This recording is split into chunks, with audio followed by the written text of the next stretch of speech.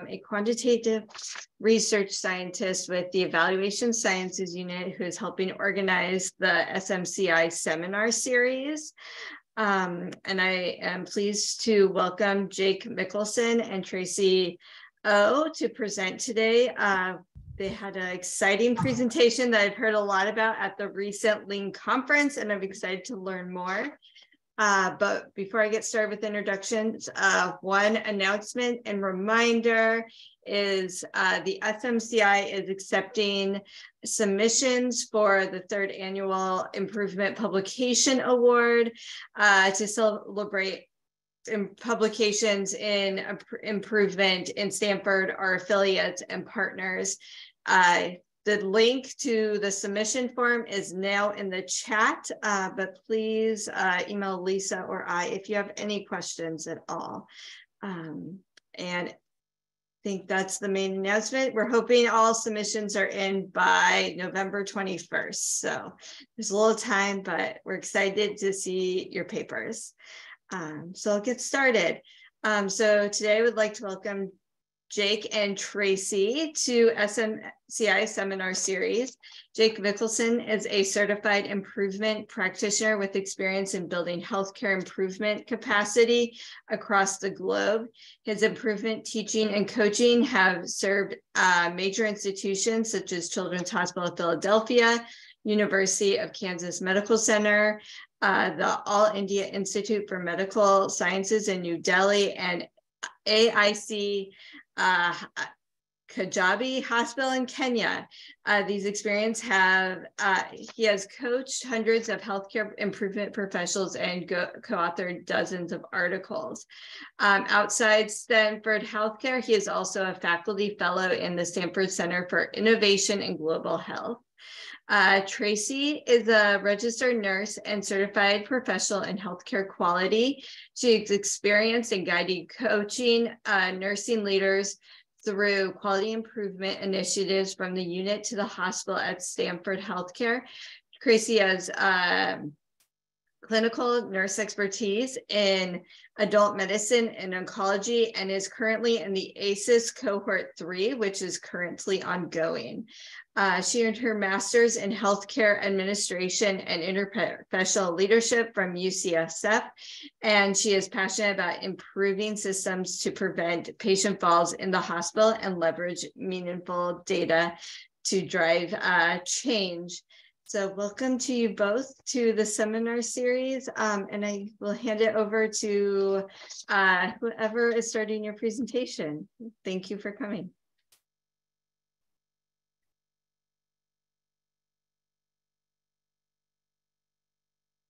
Okay. Thanks, Jake, for sharing the screen there. I'm really happy to be here. I appreciate Jake and his engagement with me to present this information and to have a discussion with you today. We do really enjoy interactivity, so happy to see some emoji use. We will be asking some questions so please inviting you to put your comments in the chat. Okay, let's go on to our next slide. So one of the reason we wanted to talk to you today is that we want to acknowledge that the complexity of our healthcare environments, from our small clinics to our multi-hospital systems, combined with our human tendency to gravitate towards the seemingly simple and our human drive for a quick payoff, and results, that leads to fast-paced and frequent changes that do not sustain over time. And ultimately, no sustained improvement for our patients or our healthcare worker outcomes. And so we propose that to break out of this seemingly inevitable equation and cycle, true improvement capability has to be built into our healthcare systems and organizations. So what does that mean when we're talking about building improvement capability? Flowers is it that we want flowers that we plant that last only one season, or are we looking for buildings that last decades? So thinking about the layers of our Earth's crust, we plant flowers and crops in the first layers of soil. When we get that and we harvest it, it's gone for the next season. But if we wanted to build a foundation for a complex skyscraper, for example, we have to root down into the bedrock to ensure that our building lasts decades and doesn't crumble when natural disasters hit or some maintenance is missed. You know, if that skyscraper is our healthcare system, what might make it crumble if it's not firmly embedded in the bedrock? Maybe new residents, staff turnover, new leadership, focusing on succeeding at surveys, a pandemic, you know, just that constant firefighting. So today, what we want to talk to you about is, what is that bedrock actually composed of? So this presentation is a long time in the making, guys, about 5 years. Yeah, took us that long for Tracy and I to finally get our thoughts together. But this is about 5 years ago, we pulled together a group of about 40 improvement professionals, clinical and non-clinical. They summed up to be over 200 years of improvement experience in the healthcare setting. And we asked them the one question, and we talked about this among the group. You walk into an area in a hospital, how do you know if that area is improvement capable? Picture yourself walking into a new unit, clinic, operational area. How do you know if that area is improvement capable? So pulling together this group of people, we reviewed a number of articles. There's so much about this online, about improvement capability. I mean, we're talking about in Australia, we're talking about the UK, we're talking about, this is University of Southern California. We've got IHI, all these things about what does it look like to build improvement capability. So in reviewing these articles and talking about our own experiences, we also decided to look at, what about books? What are books saying about being improvement capable? There's a neat book published in 2004 called If Disney Ran Your Hospital. And it said to change culture, first change structure and hold people accountable to it. So if you want a culture change where it feels improvement capable in your area, you first got to think about the structures you have. When people return to the same work environment with the same management structures in place, the same attitudes and behaviors will not change. The Oz principle, which came out in 1994, talked about accountability being a personal choice to rise above one's circumstances and demonstrate ownership necessary for results. If you want to hold people accountable to improve, they have to be able to see the problems, own them, have the knowledge to solve them, and the support to do them. All four have to exist. Atomic Habits, a very popular book right now. When trying to make change to legacy environments, remember, you do not rise to the level of your goals. You fall to the level of your systems. Ouch. I mean, we can't just set the goal. We want to be in an improvement environment. We want everyone to improve. No, you can't. You've got to address your systems. And then the last book here, The Culture Code, counsel regarding choosing measures. If you want to create an environment where improvement can occur, creating engagement around a simple set of priorities can be a lighthouse. Orienting behaviors and providing a path. All right. All these articles, all these books, 200 plus years of experience in improvement in healthcare. What does an area need? What do we look for to know an area is an improvement capable? Well, this is what we came up with. And we've tested it over the past 5 years. So we call it improvement bedrock, 12 tenets necessary to be truly improvement capable. Yep, guys, there's 12. It's not 3 or 4, there's 12. We're going to talk about it. First, the area has got to have aligned leadership and shared accountability, broken down in 3 areas. Operational and clinical leaders are chosen to oversee the planning of improvement efforts. That's got to exist. Leaders create annual plans and follow-up meetings to review progress, and incentives are aligned to motivate and support projects effectively. Those are the first 3. The next 3 are all around improvement science training.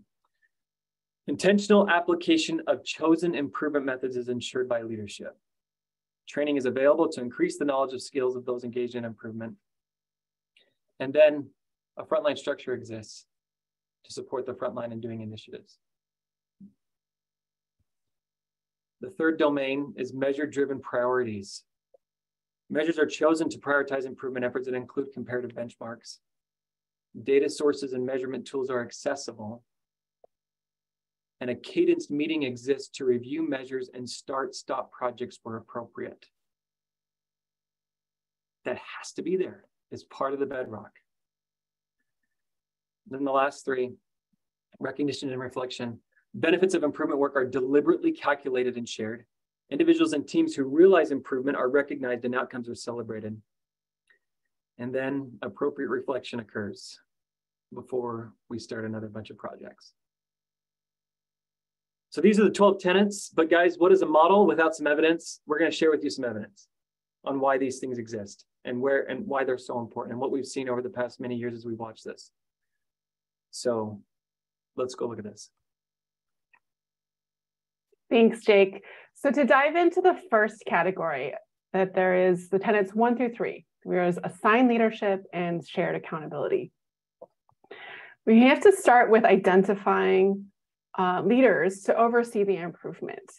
You know, in our healthcare system, it's really important to identify both the clinical practice leader and then also the operational leader who can be supportive of how to activate your innovations or your improvement work. We have to, of course, be aware of the everyone is responsible trap and the consensus by committee vortex. I think those are really huge red flags for us to identify and shift as needed. Number 2, those leaders, they create an environment of transparency for the work and how it all fits together. It's important to, of course, define a priority rubric, know the team's actual capacity and resources so that those leaders can make hard decisions based on priority and capacity, especially around starting, stopping, or continuing work. Our institutional incentives must be intentional and motivating. And I think, you know, we often identify incentives as financial capital, but I think it's really also important to recognize the human side of project teams, that we are human beings and we're not all motivated just by financial incentives. There's recognition, there's time, there's the emotional investment, there's the morality or feeling of obligation, and there's, you know, desire for personal enrichment. Really important to identify those and design your team and your project around that as well. So in this picture, what you see is a picture of dragon boat racing. Really prominent is that drummer on the back. Someone has to be chosen to beat the drum and to direct the boat. The drummer helps the team to know, the rowers to know when to speed up their paddling, or do their improvement work, when to slow it down, when to start, and when to stop so they don't crash into anything. Here at Stanford, we struggled with sustaining improvements in preventing hospital-acquired pressure injuries. Many units were struggling, they were each doing their own work, creating a lot of variation. And it wasn't until we created a position and hired a person accountable for reducing pressure injuries that we were able to reduce our incidence of pressure injuries by 2/3. And I'm not saying that, you know, create a position, hire an FTE, make a whole team necessarily, but just that the importance of having a leader to beat that drum, to direct the boat, to be deliberate in the application of your improvement work is really key.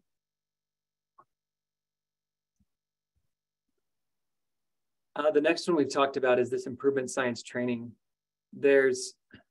So about 4 years ago, a group of physicians in India reached out to Stanford and said, hey, we've got some leaders in place. So they had tenet 1. We've got some incentives ready to go. We're ready to set up a program to improve the cancer experience in India. And so we responded saying, okay, well, it sounds like you're ready for some improvement science training.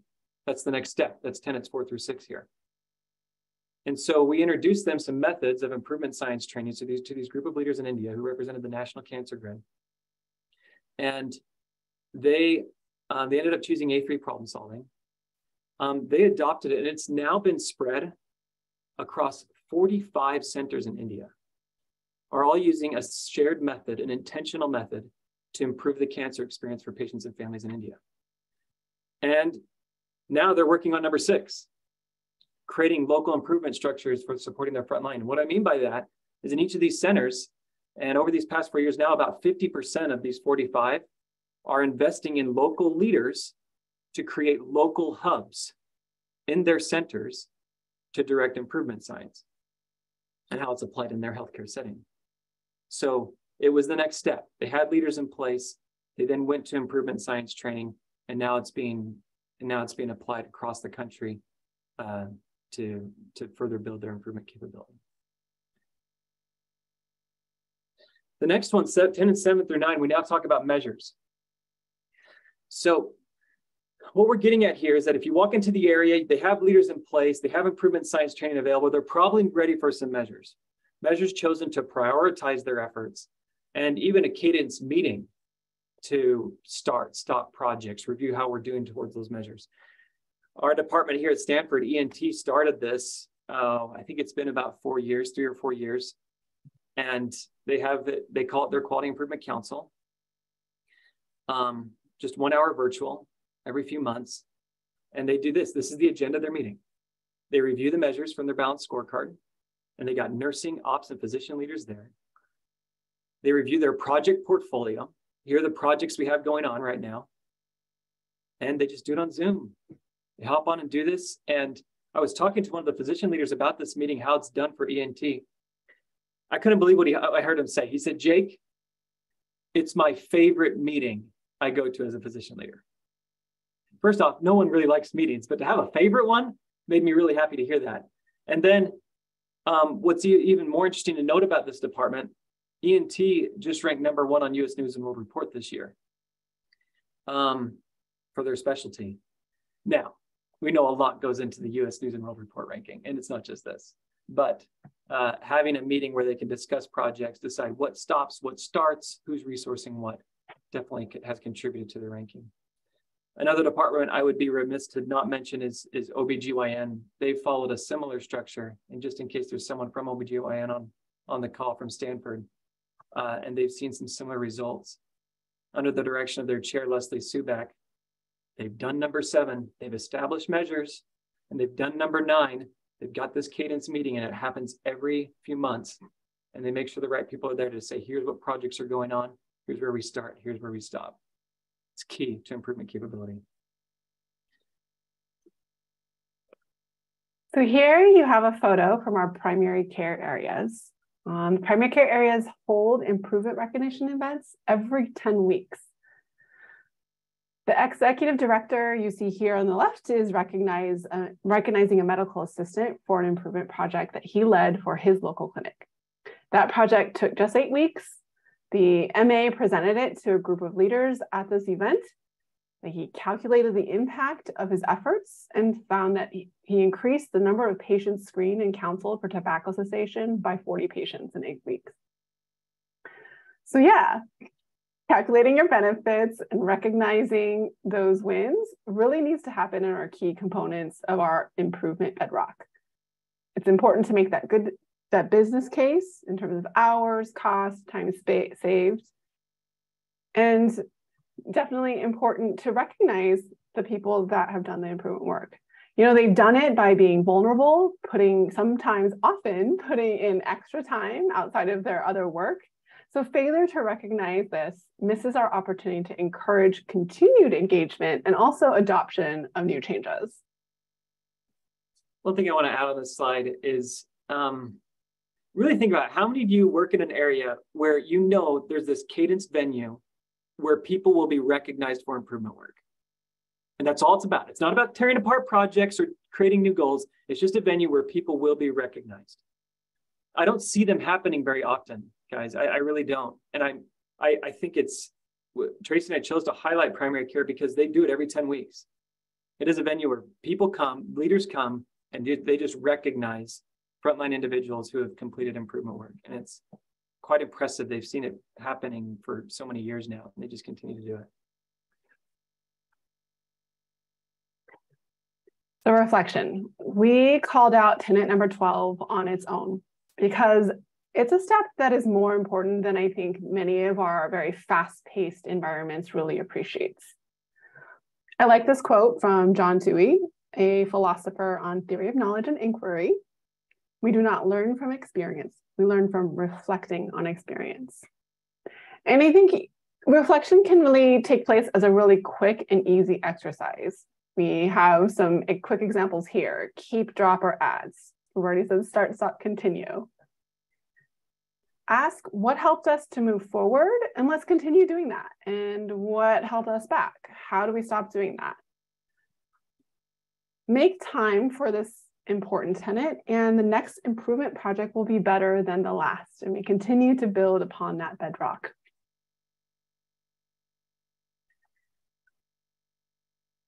So just how has improvement bedrock impacted some different areas and different people? Just to share some reflections.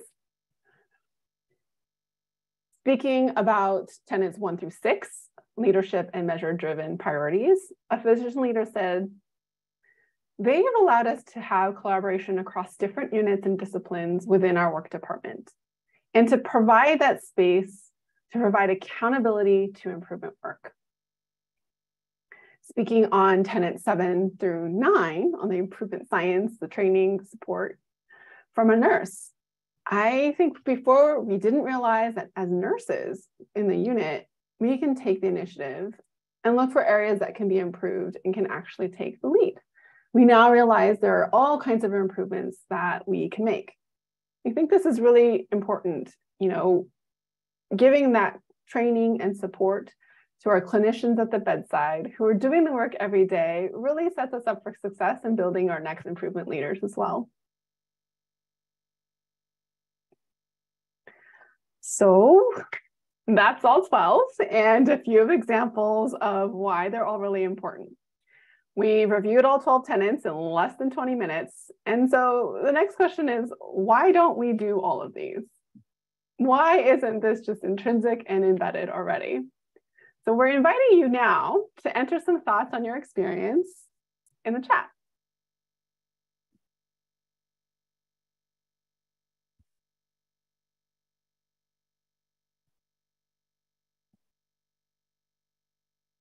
Thank you, TJ. Tradition. That's how we've always done it. TJ, I want you to sing the Fiddler on the Roof song, all about tradition. That's what that made me think the way you said that. Not sure you need to hear this voice singing. Dawn, too busy flying the plane to focus on improving or building it. Yeah, great. Feeling of competing priorities. Time constraints, lack of champions. Misalignment. New processes that people are not willing to adopt. Quick fixes, workarounds. We'll just do this now until we have more time. We'll just do this now. We'll just hold on. It's just just for the short term. We'll get to it. Promise. Right. I want to make a comment on Catherine Lowry's on lack of champions. I think that's so interesting. That's one of them that comes so quickly to you, Catherine. It's one that I see quite often, even in my daily work, even today or this week, or just, and really that's tenet number 1.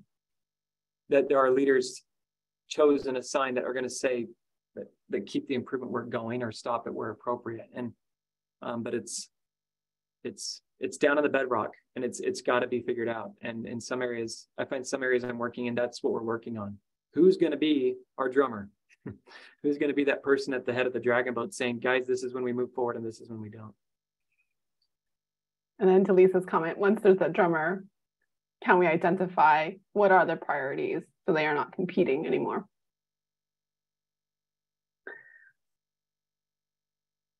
So obviously you can all think of many reasons of why these tenets don't exist in your environment.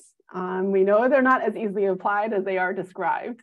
And we acknowledge that even at Stanford, we also have a ways to go to apply to our own organization. And while it is really important for us to reflect on each of these tenets, what Jake and I want to propose is that the primary reason our healthcare systems don't have all of these tenets embedded is because we often misunderstand or underestimate how all of these tenets, all 12 of them, actually work together interplay and create synergy to enable each other. And they're together key pillars for being truly improvement capable. And we also may not be appreciating that the order of implementing these tenets is crucial.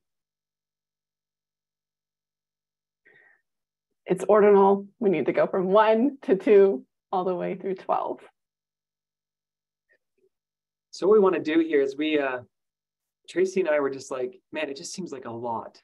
There's 12 tenets here. How do we apply these? And so before we open it up for Q&A, we wanted to take you through a few cases so you can see exactly how they apply. And so as even this week, Tracy and I were talking about what are some cases we could put forward that are happening now in our modern healthcare environment where these tenets need to be applied. So let us show you a few. So let's go to case 1. A clinical department has progressed forward through tenet 5. So they have training available on improvement science, but they never completed tenet 1, identifying an operational lead to partner with the clinical lead to oversee improvement planning. They decided to move forward and start tenets 7 through 9 by creating a quality council, a balanced scorecard for their department. What problems, if any, do you foresee? And feel free to speak up, share your thoughts. What problems would you foresee, if any?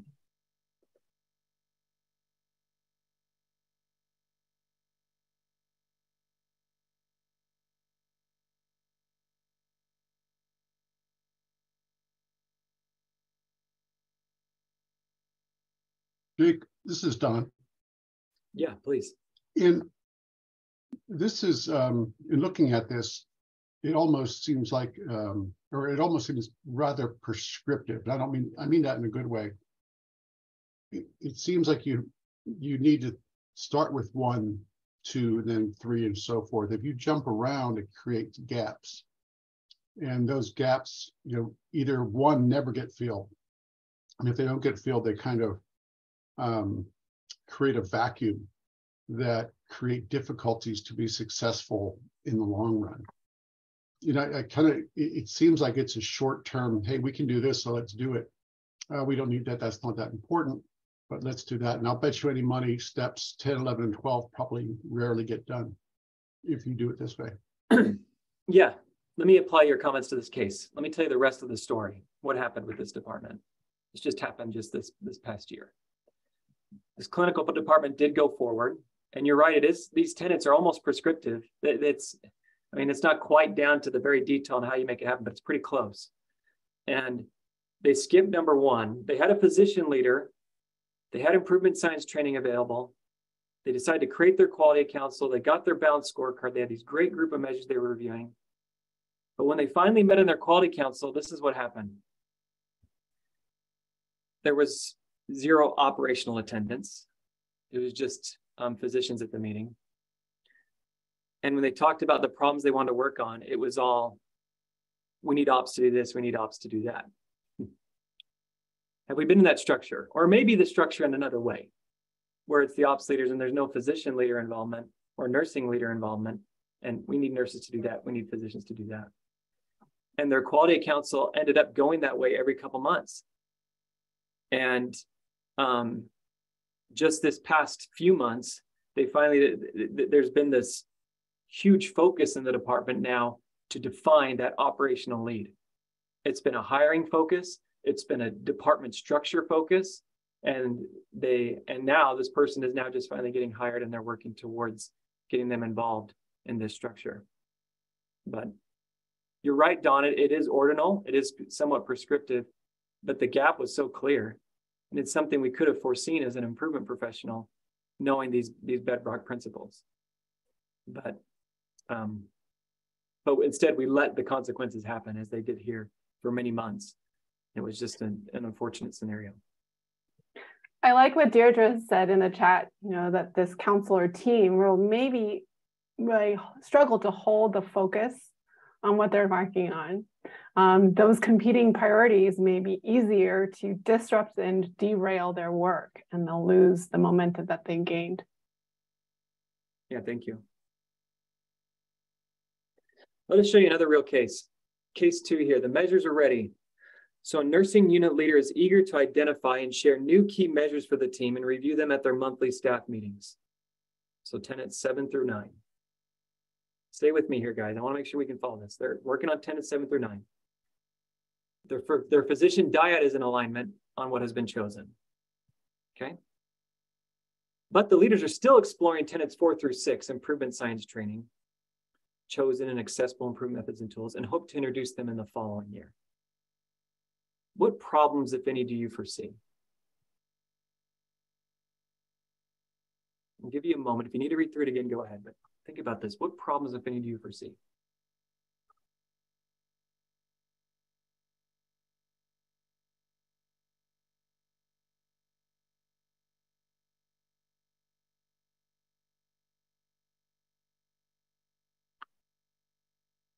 They've selected their measures. They know what they're going to count. They know how to show it.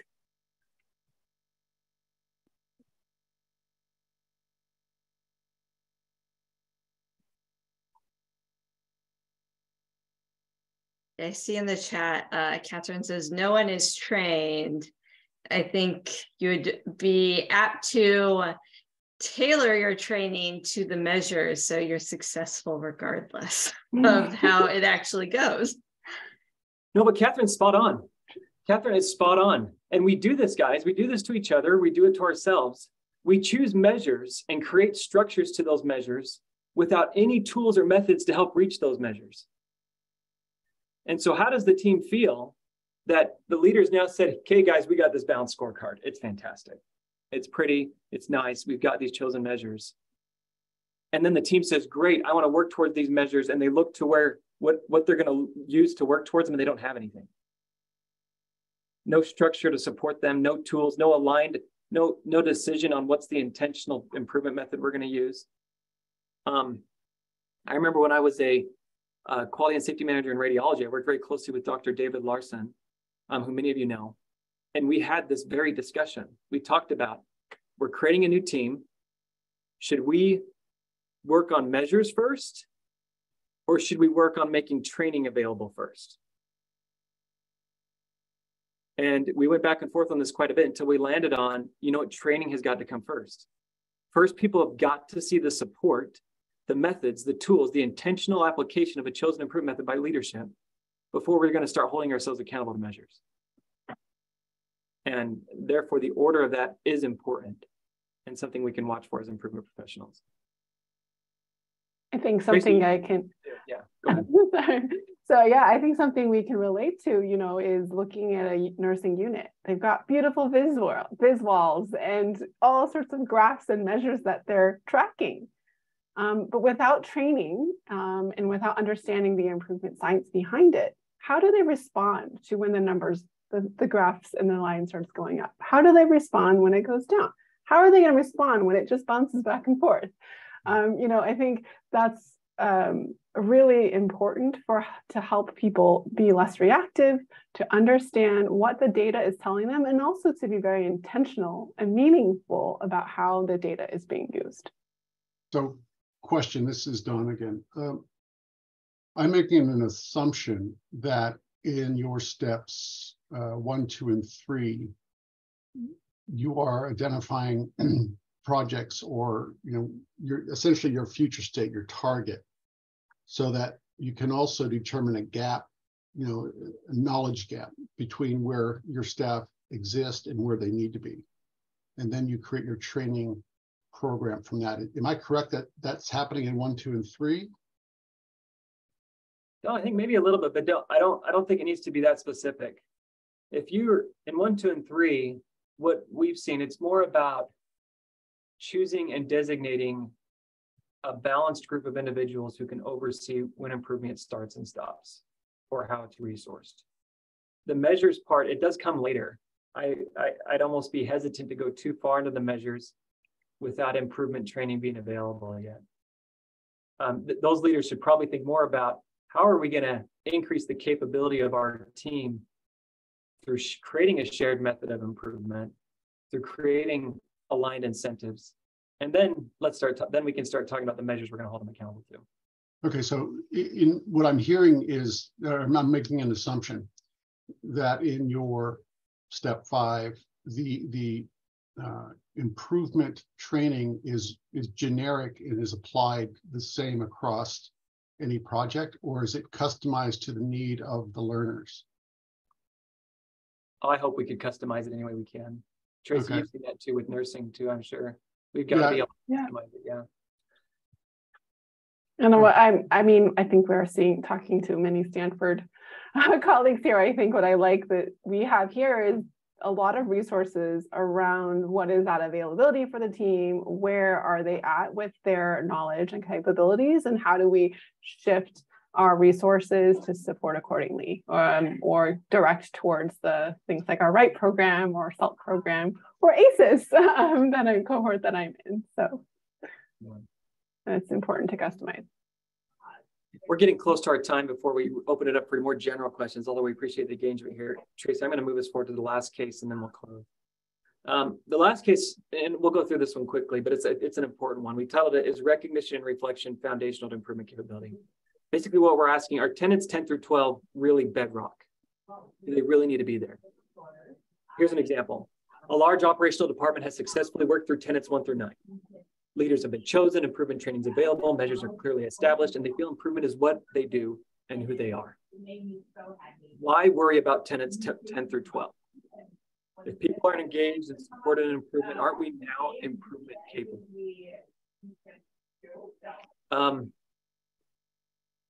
The rest of the story on this one, guys, is the idea. Yes, if you get through 1 through 9, you could be like an improvement machine. You can be, the frontline feel capable, things are happening. But if you're not deliberately calculating the benefits of your improvement work, or recognizing individuals and teams who realize it, and then having reflection on how that project year went before going to the next one. If you're missing those 3, we find that people are improving for the sake of improvement. They're improving because it feels good, it feels right, people feel engaged, but because they're not deliberately calculating the benefits and recognizing those that have done it and looking for opportunities to spread during reflection, it's just improving for the case of improvement, which still feels good. It does. It feels good to be in that stage, but it's not complete. One person even asked us in a prior presentation, they said, so couldn't we further your metaphor and say 1, 2, 3 are the bedrock, then 4, 5, 6 are like the fragmented layers, and then 7, 8, and 9 are the getting into the topsoil, and then that. And Tracy and I talked about this and decided, no, it's all the bedrock, all 12. It really is. That's what we witnessed in our teams. So Don hit it right on the head, right? Those 10 through 12 are the secret sauce for that long-term sustained engagement. Yeah, couldn't have said it better. Yeah. So let's close and then we'll just open it up for general questions. What we just want to say here at the end is, like Tracy emphasized before, this is the take home, guys. These are ordinal. Do 1 at a time. They start at 1 and go through 12. First, who are the leaders in your area chosen to be the drummers of that dragon boat? When to paddle faster, when to paddle slower, when to start, stop, those kind of things. Second, is their training accessible, available and accessible for all different disciplines in your area? And have leaders shown that they're deliberate about choosing the method you're using? And then third here, measure-driven priorities. Are there measures? And is there a cadence to meeting where we exist, that where we go and review these measures? And then lastly, calculate the benefits and make sure you have a place to recognize and reflect. So that's our presentation for you today, and we'd like to open it now up for any questions, comments, and anything else. Thanks. Great. Thank you, Jake and Tracy. Yes, please put any comments in the chat or just unmute and ask a question, but I will get the questions started. Super interesting talk. And I think these 12 tenets make a whole lot of sense. In your guys' experience, like what is the timeline to move from 1 to 12 to be successful? I see it could take quite a while to build up these relationships, these programs, but are there any case examples of like, that's probably a good reasonable timeline to like sell this to teams that are just starting this process? Yeah, well, you saw in at least one of the examples we shared, there was 8 weeks to set up a leader, the MA, to lead the project, to actually seeing measurable wins and impact on our patients.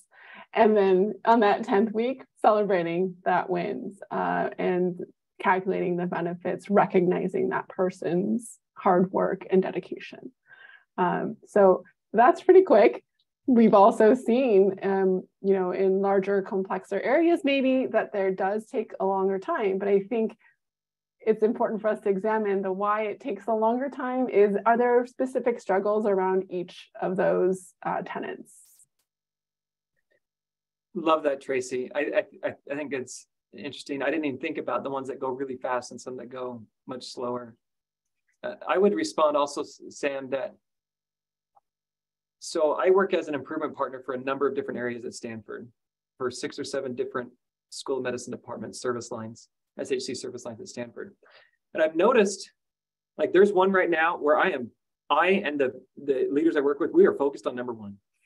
We do not have an operational lead to oversee improvement work, and we've got to have one. And so that's taken many months. It's taken about 6 months so far, actually, to figure that one out.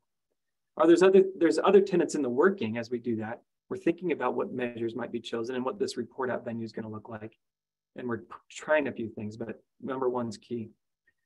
And then there's other areas where I can think of one where we've got 1 through 9 really, really well. And we're just starting with number 11. Individuals are recognized and outcomes are celebrated. It was very interesting, actually. So we went to this report out meeting and a project was closing. And we went to it was a quality council meeting. We went to the quality council meeting and the team member said, so my project is now closed. We didn't know how to react to that statement, guys. No one did. It was like, whoa, wait, a project's closed? What do we do now? I remember that one of the division chiefs reached out to me afterwards and said, Jake, what does that mean? Does that mean they don't meet anymore? Does that mean that we don't talk about this problem anymore? And I said, yeah, that's some of the things that it does mean, but it also means we should celebrate. And so that team ended up getting support to go out and have a dinner together and be recognized for their efforts. And I agree, 10, 11, and 12 are not ones that we get to very quickly, but at some point we should, but this can take years. It can take years to get there. Interesting. And in regards to, the Evaluation Sciences Unit loves implementation science frameworks, and within that, there's been a de-implementation branch creating. So when you're talking about closing projects, are you talking about like de-implementing something that's not working, or looking at something like this is sustainable? We're ready to stop this project, which a project as defined as a temporary group of people coming together on something, not a perpetual group of people. But yeah, it's not taking something away. It's saying the sun has now set it on this project, and now we're ready to move on to the next one. I think though, Sam, to your question, there is value in understanding how to apply these tenets too in de-implementing. I think there's still value in calculating the benefits or even maybe the cost, but then to recognize the efforts we took to implement, learn what we learned, and make the deliberate decision to roll back.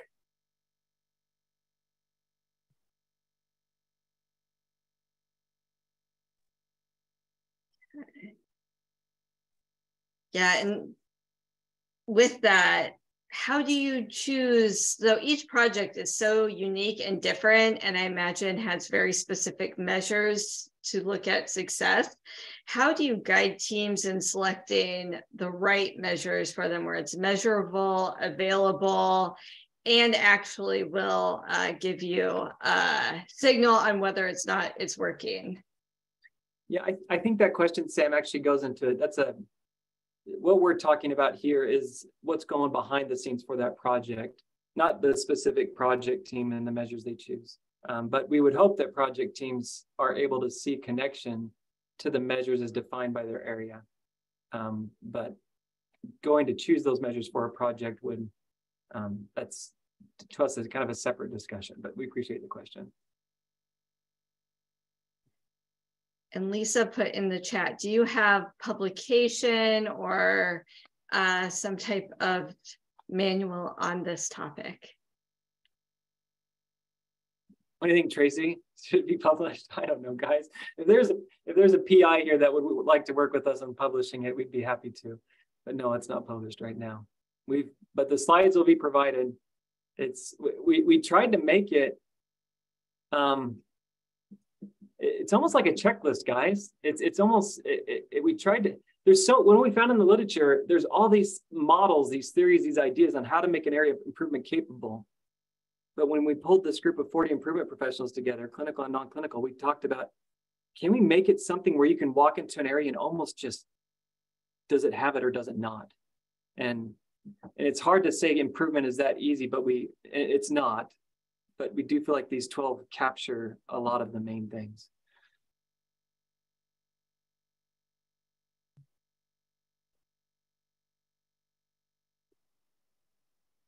Are there any questions from anyone else other than Sam?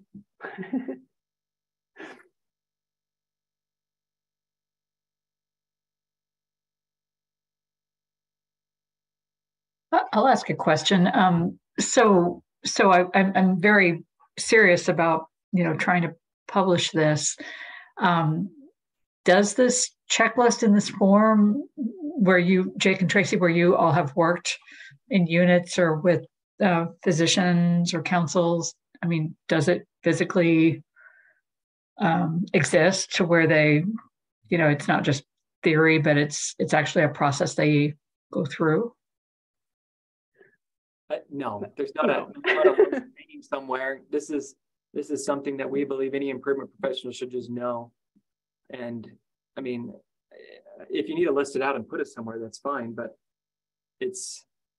I hate for this. I think the minute this becomes a quality assurance, do you have this or not? It's become more of a weapon than it is a guide. And because there's so much gray zone on how some these 12 things are applied that I think we've got to be careful on how we do that. But Lisa, I don't know. There's not a checklist out there, but it's something we should know and understand. It's the framework I use when I go support a new area as I'm thinking about these 12 things. Well, whether you publish or not, we can certainly put it as a tool on the website and just call it a guide. If you're struggling with your project, this is a checklist that you might want to review and see if these foundational elements are in place. Some people know I help the VA as a leader coach, and oh my God, they love dense decks. I was just looking at one, Respect for People, 40 slides later, every other slide is like a list of 7 things related to a culture of respect. It's got diversity, equity, inclusion, civility, and authenticity. And like every time you go through something, they even take the word respect and they have something that goes with each letter of respect. So I'm not saying go overboard like that, but you guys have done this wonderful work. We'd love to help share it beyond this talk. I will share that this, being, again, thanks to Jake for bringing me into this, it's really caused me to really reflect on some of the structures and how we achieve quality and nursing quality improvement.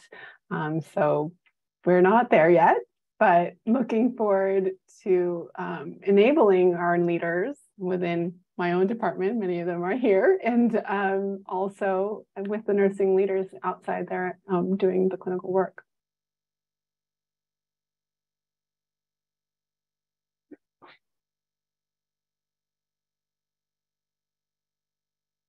Any other questions?